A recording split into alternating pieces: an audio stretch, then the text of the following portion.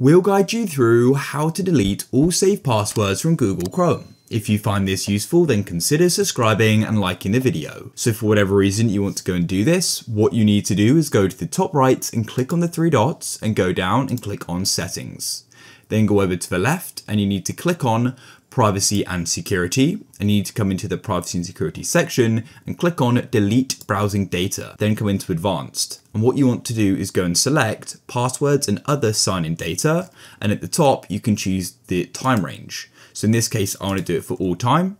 Now at the bottom it says to delete browsing data from this device only, while keeping in a Google account you need to sign out. So at the moment I'm going to be deleting this from my Google account as well, so just note that. And quickly, to show you my current passwords, I'll click on the three dots, hover over passwords and autofill, and come to the password manager. Back to the settings though, I've got just password selected and I'll click on delete data.